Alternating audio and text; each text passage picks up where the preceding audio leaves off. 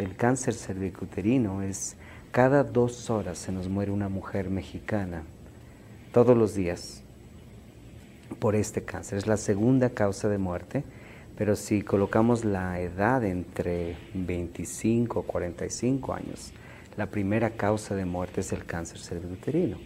Y este es un cáncer que se puede prevenir, es un cáncer, pero desafortunadamente por la falta, primero, de recursos, también desafortunadamente nosotros los médicos familiares, no se les entrena de una manera adecuada en una clínica pequeñita para que ellos mismos analicen si una persona está iniciando con cáncer o no, y desafortunadamente no pueden tener la terapia.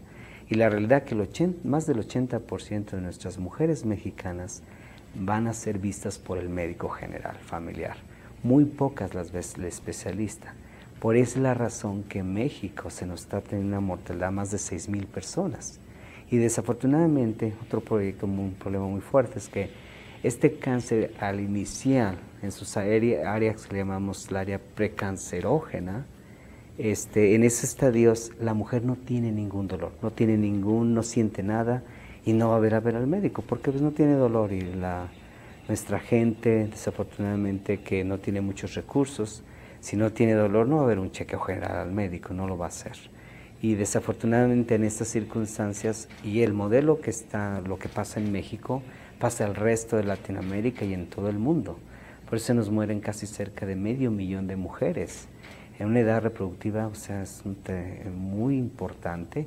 Y lo más triste que muchas de ellas en promedio tienen 3 hijos, que esos 3 niños mueren y al morir su madre, estos niños pues quedan huérfanos y cambia la estructura social.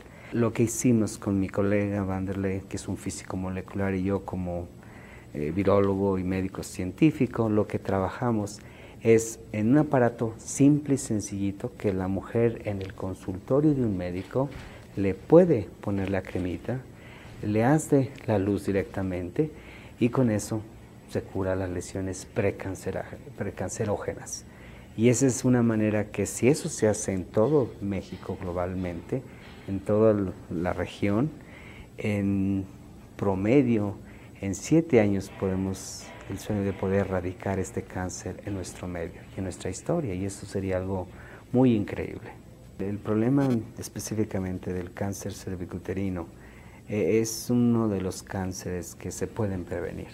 O sea, desafortunadamente el cáncer que aqueja a la humanidad y diferentes tipos de cáncer, muy pocos podemos decirle, lo podemos prevenir.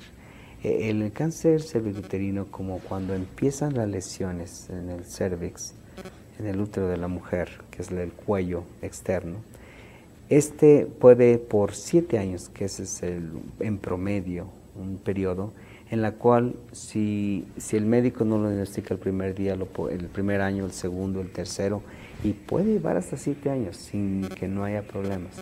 Pero después de un periodo empieza el cáncer, y es que ya es muy difícil. Bueno, la mitad de las personas fallecen, mitad viven, y el gasto obviamente es muy fuerte.